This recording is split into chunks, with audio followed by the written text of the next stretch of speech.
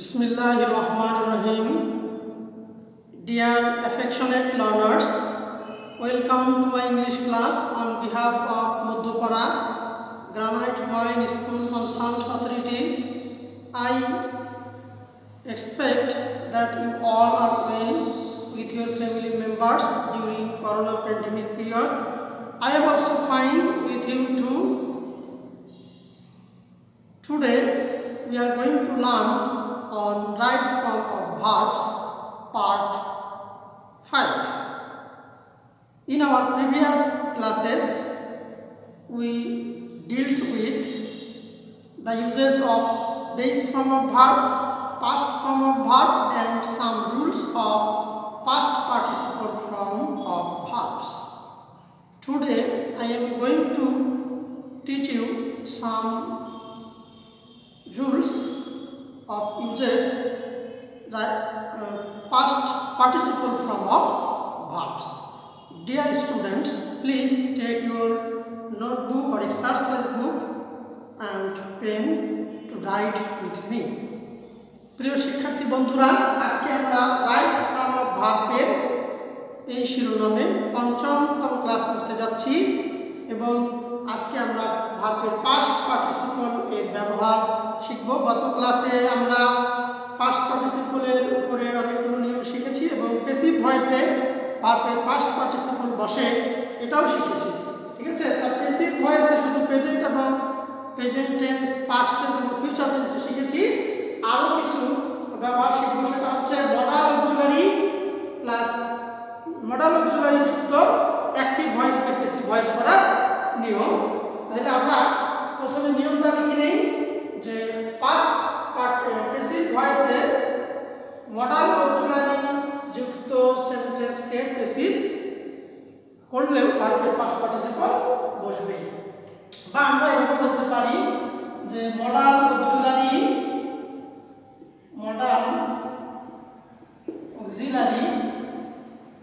Plus B plus ভার্বের main ভার্বের past participle বা পিপি প্লাস বাই প্লাস অবজেক্ট এই শিরোনামে। ঠিক আছে, তা তোমরা ফলো করো। আমরা এখানে লিখতেছি সাবজেক্টগুলো। এখানে লিখব মডাল অক্সিলারি এর সংক্ষেপে বোঝাচ্ছি। তারপরে এর সাথে যুক্ত হবে বি, তারপরে হচ্ছে মেইন ভার্বের ঠিক আছে পাস্ট পার্টিসিপল প্রিপোজিশন হিসেবে বাই, তারপর হলো অবজেক্ট। বুঝতে পেরেছো? আমরা প্রথমে সাবজেক্ট, বি ভার্ব, মেইন ভার্বের পাস্ট পার্টিসিপল, বাই, অবজেক্ট এগুলো দাগ টেনে নিই, তাহলে অনেকগুলো বাক্য লেখার আমরা সুযোগ পাবো। বুঝতে পেরেছো? আচ্ছা, দেখো তোমরা, আমরা এখানে এই দাগ টেনে নিলাম। তা প্রথমে আমরা সাবজেক্টগুলো বসাই দেব। সাবজেক্টগুলো কি কি তোমাদের মনে আছে? I, we, you, they, boys, girls, some boys, some girls, many boys, many girls, all the boys, all the girls, he, she, it, Raju, a boy, the boy, every boy, is boy, any boy, no boy. মনে আছে না? এখন modal অক্সিলারিগুলো আমি এখানে বসাই দিই। Can, would, মে, মাইট, তারপরে হচ্ছে শ্যাল, শুড, উইল, উড। ঠিক আছে, উইলের পরে উড, তারপরে হলো মাস্ট। ঠিক আছে, এদের পরে যখন তুমি বি ভার্ব বসাবা, এর পরে যদি মেইন ভার্ব থাকে তাহলে সেটাকে পাস্ট পার্টিসিপল করবা। প্রিপোজিশন হিসেবে তো বেসিক্যালি তুমি জানো বাই হয়। ঠিক আছে, তাহলে এখন ফলো করো। আই ডি, এখানে সাবজেক্ট বলতে তোমরা যে সাবজেক্টগুলো শিখেছো সেই সাবজেক্টগুলো এখন যাই বলবে কোথায়? ওই অবজেক্টের জায়গা। আর এখানে আসবে অবজেক্টগুলো সাবজেক্ট হবে, কারণ প্যাসিভ ভয়েসে কি হয়? প্যাসিভ ভয়েসে সাধারণত কি হয় বলো দেখি? প্যাসিভ ভয়েসে অবজেক্টেই, অর্থাৎ অ্যাক্টিভ ভয়েসের অবজেক্ট প্যাসিভ ভয়েসে এসে সাবজেক্ট হয়। তাহলে আমি এখানে বলি যে রাইস, তারপরে বলি দি বুক, ঠিক আছে, pointing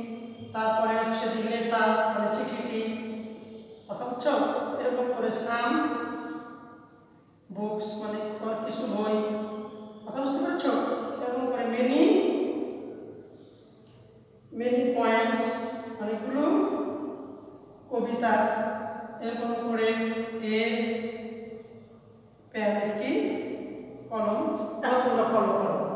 rice can be eaten by me, by me অর্থাৎ আমার কর্তৃক ভাত খাওয়া হতে পারে।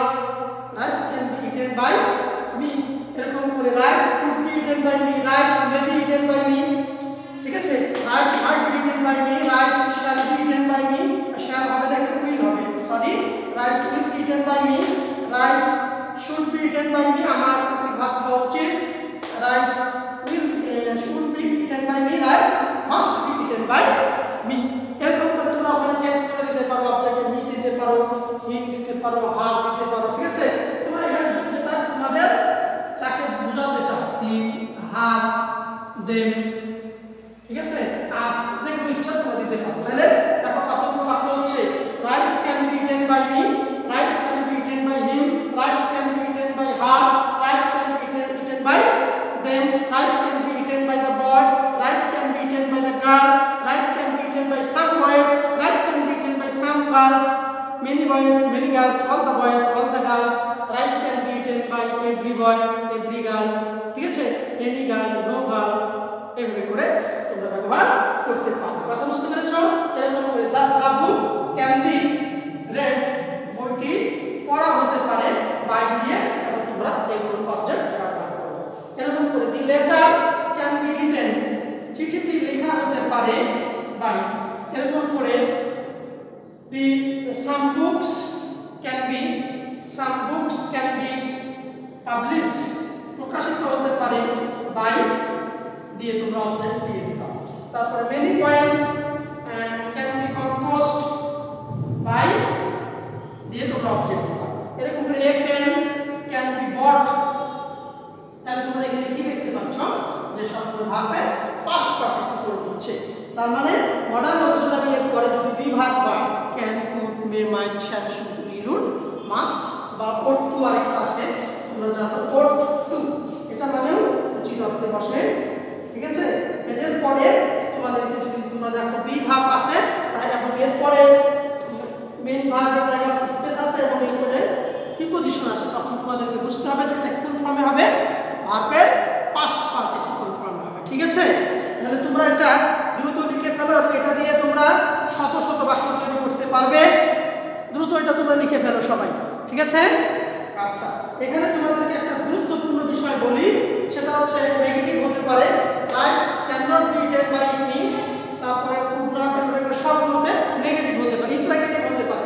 Can rice B eaten by me, আমার দ্বারা কি ভাত খাওয়া হতে পারে? Kant rice B eaten by me, আমার দ্বারা কি ভাত খাওয়া হতে পারে না? এরকম করে বুঝতে পেরেছো? সবগুলো অ্যাফার্মেটিভ হবে, নেগেটিভ হবে, ইন্টারোগেটিভ হবে এবং নেগেটিভ ইন্টারোগেটিভ হবে, বুঝতে পেরেছো? তাহলে তোমরা এটা সবাই লিখে ফেলেছো? আচ্ছা, দ্রুত লিখে ফেলো সবাই।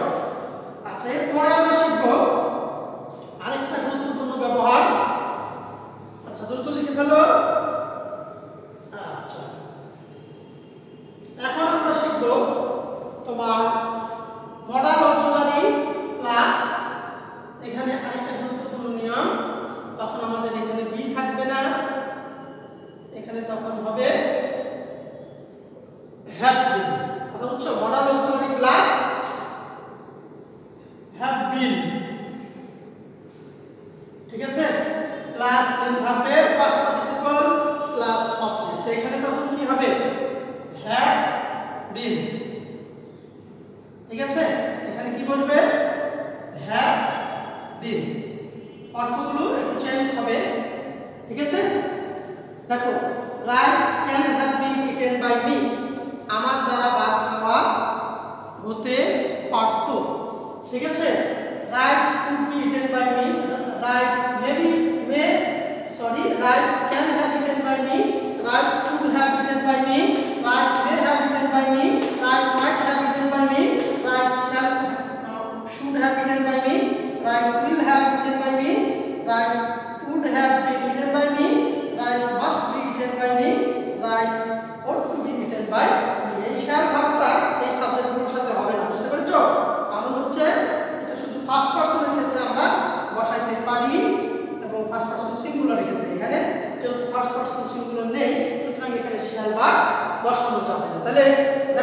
নেগেটিভ হবে, ইন্টারোগেটিভ হবে, নেগেটিভ ইন্টারোগেটিভ হবে। যেমন rice cannot have been, rice can have not been eaten by, এভাবে করে ইন্টারোগেটিভ হবে এবং নেগেটিভ ইন্টারোগেটিভ হবে। বুঝতে পেরেছো? তাহলে তোমাদেরকে এই মডাল অক্সিলারি দিয়ে প্যাসিভ ভয়েসের কত শত শত বাক্য হচ্ছে তোমাদের ফ্রি হ্যান্ড রাইটিং ডেভেলপের জন্য, ইংরেজিতে স্পিকিং ভালো করার জন্য এবং তোমাদের ইংরেজিতে ভালো দক্ষতা অর্জন করার জন্য, পারদর্শিতা অর্জনের জন্য এই রাইট ফর্ম অফ ভার্বের এই বহুমাত্রিক ব্যবহারগুলো তোমাদের জানা খুবই জরুরি। তাহলে আমরা এতক্ষণে কি শিখলাম? মডাল অক্সিলারি ভার্বের প্যাসিভ ভয়েস। এখন আমরা শিখব আর কিছু গুরুত্বপূর্ণ ব্যবহার যেখানে ভার্বের ফার্স্ট পার্টিসিপল বসবে। কথা বুঝতে পেরেছো? আচ্ছা, এখন তোমরা লিখবে আরেকটা গুরুত্বপূর্ণ ব্যবহার, সেটা হচ্ছে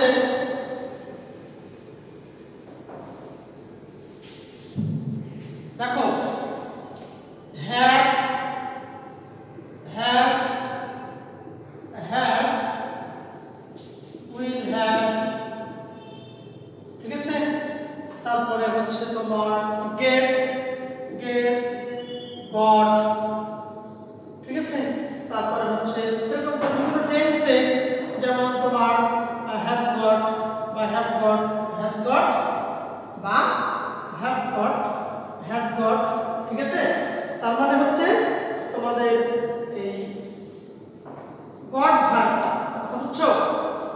have got এগুলো যখন পজিটিভ ভার্ব হবে, কথা বুঝতে পেরেছো? পজিটিভ ভার্ব হবে, অর্থাৎ প্রথমে তোমরা তো সাবজেক্ট বসাবা, এরপরে এই ভার্বগুলো যখন বসবে, বসার পরে এরপরে যখন বস্তুবাচক অবজেক্ট, অবজেক্টটা কি হবে? বস্তুবাচক হতে হবে। এটা একটু মাথায় রাখবা তোমরা। বস্তুবাচক অবজেক্ট যখন হবে, বস্তুবাচক হবে, অবজেক্টটা কি হতে হবে? বস্তুবাচক হবে। এরপরে ভার্বের পাস্ট পার্টিসিপল হবে, এরপরে যে ভার্ব থাকবে সেই ভার্বের কোন হবে? পাস্ট পার্টিসিপল বসে, এরপর এক্সটেনশন যা প্রয়োজন সেগুলো তোমরা বসাবো। তাইলে আমরা এখানে প্রথমে সাবজেক্ট লিখি, আমরা সব করে করব, তাইলে তোমাদের অনেকগুলো বাক্য শেখা হবে। এরপরে পজিটিভ ভার্ব, ঠিক আছে? পজিটিভ ভার্ব বলতে এই যে ভার্বগুলো আমি লিখেছি, ঠিক আছে? এগুলোকে পজিটিভ ভার্ব বলতেছি। এরপরে হচ্ছে বস্তুবাচক অবজেক্ট, ঠিক আছে? অবজেক্টগুলো কি হবে সবাই বলো তো? বস্তুবাচক হতে হবে। এরপরে তোমাদের মেইন ভার্বের পাস্ট পার্টিসিপল বলবে, মেইন ভার্বের পাস্ট পার্টিসিপল।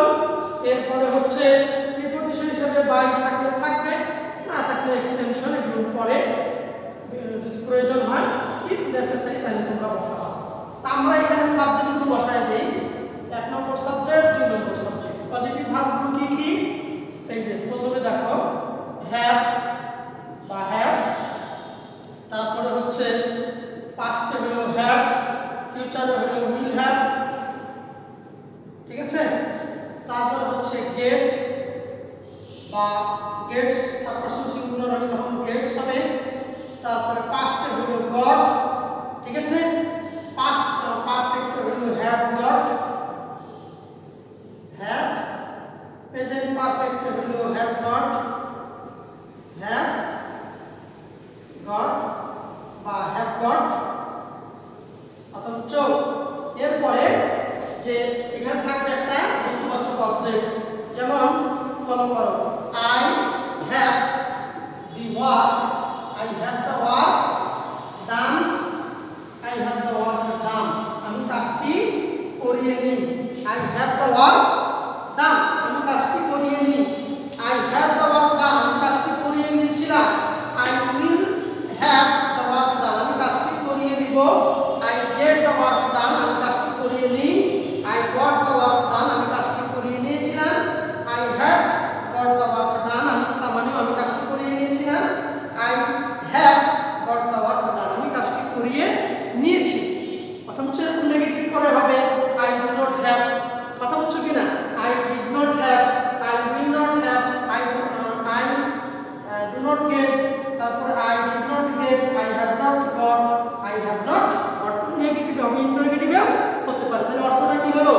আমি কাজটি করিয়ে নিই। এখন তুমি যদি কাউকে দিয়ে করিয়ে নাও, সেক্ষেত্রে দিবা বাই রাজু, রাজুকে দিয়ে আমি কাজটি করিয়ে নিই, অথবা বাই রাম, রামকে দিয়ে কাজটি করিয়ে নিই। I have the work done by Ram, আমি রামকে দিয়ে কাজটি করিয়ে নিই। কথা বুঝতে পেরেছ? এভাবে করে তোমরা আরো লিখতে পারো যে I have the room, I have the room, আমি কক্ষটি ক্লিন পরিষ্কার করিয়ে নিই, আমি কক্ষটি পরিষ্কার করিয়ে নিই। কার দ্বারা নিয়েছ? যদি কার দ্বারা নিয়ে থাকো সেক্ষেত্রে বাই দিয়ে তার নাম দিবা, by the cleaner, by the cleaner অর্থাৎ পরিচ্ছন্ন কর্মী দ্বারা আমি রুমটি পরিষ্কার করিয়ে নিই। আই হ্যাভ দ্য ডিশেস, আমি ডিশগুলো, I have the dishes washed, আমি ডিশগুলো ওয়াশড মানে হচ্ছে ধৌত করিয়ে নিই। এরকম করে আই হ্যাভ এ লেটার, আমি একটি চিঠি লিখিয়ে নিই। দেখো অনেক সুন্দর সুন্দর বাক্য কিন্তু এগুলো দিয়ে তোমাদের রাইট ফর্ম অফ ভার্বে একটা ব্যবহার থাকে। কথা বুঝতে পেরেছো? তোমরা ইনবক্সে প্রত্যেকটা ব্যবহার দেখি একটা করে বাক্য লিখবে, তাহলে পরে আমি বুঝবো যে তোমরা এই ক্লাসগুলো করতেছো এবং বুঝতেছো। এরকম করে আমি একটি কবিতা লিখিয়ে নিই, I have a poem, I have a poem compost, আমি একটি কবিতা লিখিয়ে নিই। বুঝতে পেরেছ? এরকম করে তুমি বলতে পারো বাই দিয়ে, তুমি যদি কারো নাম দিতে চাও বাই দিয়ে, বা যদি উজ্জ্বল রাখতে চাও অসুবিধা নেই। তাহলে আই হ্যাভ, আমি এরকম করে বোঝাতে বলতে পারি যে আমি একটি পড়া বুঝিয়ে নিই। হ্যাঁ, কথা বুঝতে পেরেছ? তাহলে আই হ্যাভ এ লেসন, বুঝিয়ে নেওয়া ইংরেজি কি? আন্ডারস্টুড। কথা বুঝতে পেরেছ? এরকম করে তোমরা দেখো অনেকগুলো বাক্য এখানে কিন্তু গঠিত হচ্ছে এবং বিভিন্ন টেন্সে হবে এবং অ্যাফারমেটিভে হবে, নেগেটিভে হবে, ইন্টারগেটিভে হবে। তোমাদের ইংরেজি শেখার জন্য এই রুলগুলো জানা খুবই জরুরি এবং মোস্ট ইম্পর্টেন্ট। তোমরা শিওর থাকো এবং সার্টেন থাকো যে এই ব্যবহারগুলোর মধ্য থেকে পরীক্ষা একটা থাকবে, বিশেষ করে এই রুলটা, এটা খুবই সিরিয়াস। তাহলে তোমরা এখন ফলো করো, আমি কয়েকটা বাক্য একটু বলি। I have the room cleaned, আমি কক্ষটি পরিষ্কার করিয়ে নিই। I have the room cleaned, আমি কক্ষটি পরিষ্কার করিয়ে নিয়েছিলাম। I will have the room cleaned, আমি কক্ষটি পরিষ্কার করিয়ে নেব। I get the room cleaned, আমি কক্ষটি পরিষ্কার করিয়ে নিই। I got the room cleaned, আমি কক্ষটি পরিষ্কার করিয়ে নিয়েছিলাম। I have got the room cleaned, মানে আমি রুমটি পরিষ্কার করিয়ে নিয়েছিলাম। I have got the room cleaned, আমি রুমটি পরিষ্কার করিয়ে নিয়েছি। এখন হি যদি দাও তখন হ্যাজ দাও, কি হবে? গেটস হবে। যেমন he has the room cleaned, he gets হবে। হ্যাঁ, এগুলো তো ঠিক থাকবে এখানে, তখন হ্যাজ গট।